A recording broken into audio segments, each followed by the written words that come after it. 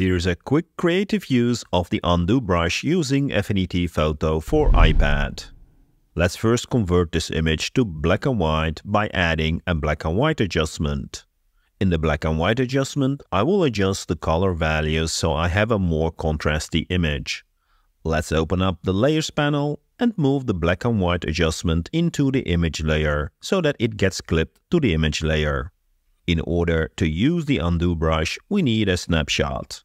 Open up the History panel, select Snapshots, and press the plus sign to add a snapshot.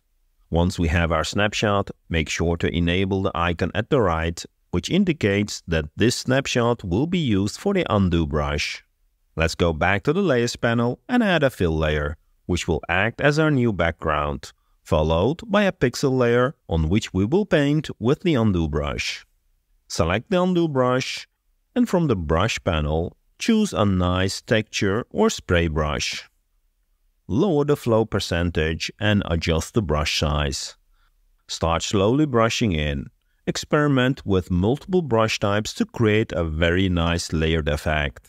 You can also use the erase brush with a texture brush style to artistically remove areas you painted in earlier. Thanks again for tuning in, but keep watching for an additional quick tip.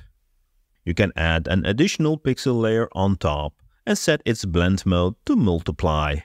Apply the undo brush with different brush styles to darken areas creatively. As a final step, you can also add another pixel layer in Screen or Add Blend mode.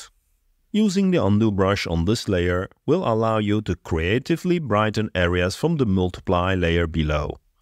Pretty awesome! Be creative, and until the next video.